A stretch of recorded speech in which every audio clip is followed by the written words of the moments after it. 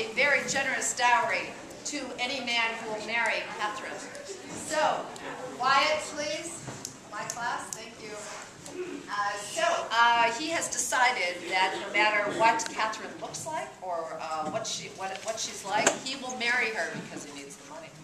What he doesn't realize that is, as soon as he sees her, he falls madly in love with her and she with him.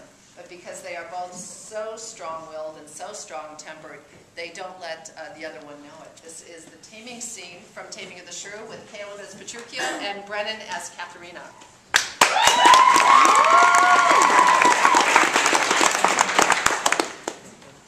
I shall attend her here and woo her with some spirit when she comes. Here she comes. Now, Petruchio, speak.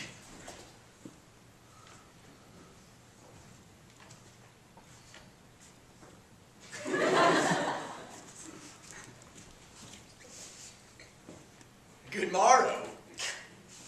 Kate. For that's your name, I hear. Well, you have heard, but something hard of hearing. They call me Catherine that to talk of me. You lie in faith, for you are called plain Kate, and bonny Kate, and sometimes Kate the Cursed. But Kate, prettiest Kate in all of Christendom, Kate of Caton, my super dainty Kate. For dainties are all Kates, and therefore, Kate, take this of me, Kate of my consolation. Hearing that mildness praised in every town, thy virtue spoke of and thy beauty sounded, yet not so deeply as to thee belongs. Myself am moved to woo thee for my wife. Moved! In good time, let him that moved you hither remove you hence. I knew you at the first you were immovable. Why, what's immovable? A joint stool. Thou hast hit it. Come sit on me. Asses are made to bear, and so are you. Women are made to bear, and so are you. No such jade as you, if me you need. Alas, good Kate, I will not burn thee for knowing thee to be but young and light. Too light for such a swain as you to catch net as heavy as my weight should be. Should be, should buzz. Well ta'en like a buzzard. Oh, slow-winged turtle, shall a buzzard take thee? Aye, for a turtle as he takes a buzzard. Come, come, you wasp, thy faith, you are too angry. I be waspish, best beware my sting. My remedy is then to pluck it out. Aye, if a fool could find where it lies. Who knows not where a wasp does wear his sting? In his tail. In his tongue. Whose tongue? Yours, if you talk of tails, and so farewell. What? With my tongue in your tail? Nay. Come again, good Kate. I am a gentleman. That I'll try.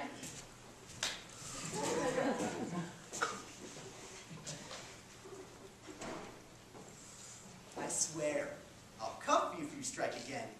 So may you lose your arms. If you cuff me, you are no gentleman, and if no gentleman, why then no arms? Come again. Blind?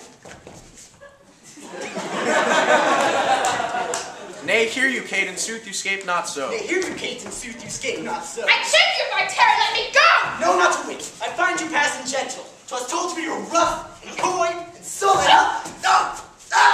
And that fine report a very letter, for thou art pleasant, gamesome, passing courteous, but slow in speech, yet sweet as springtime flowers.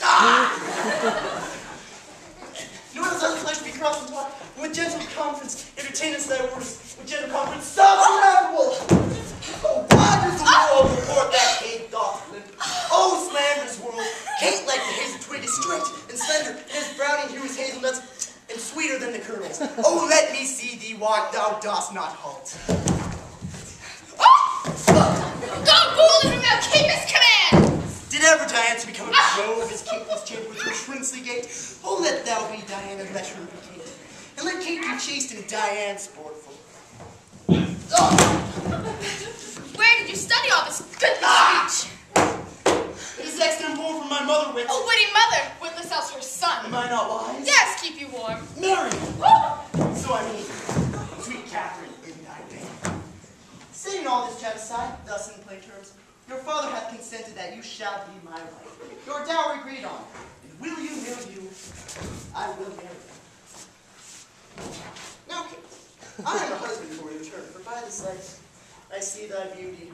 That beauty that doth make you like me well. Thou must be married to no man but he. For I am the inborn detaining Kate, bring you from a wild Kate to a Kate conformable, as other household Kates. Here comes your father. Never make denial. I must and will have sweet Catherine to my wife.